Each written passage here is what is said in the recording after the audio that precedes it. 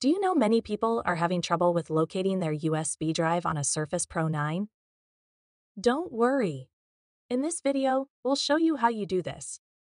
Let's start. Step 1. Insert USB drive. Insert your USB drive into the USB port on the right edge of your Surface Pro 9. Step 2. Open notification. Tap or click on the notification that appears in the upper right corner of the screen. Step 3. Select Open Folder. Select Open Folder to view files to launch File Explorer. Step 4. Browse USB files. File Explorer will show your USB drive and its files, letting you browse and manage them. Step 5. Manage USB files. Use File Explorer to copy, move, or organize the files on your Surface or network.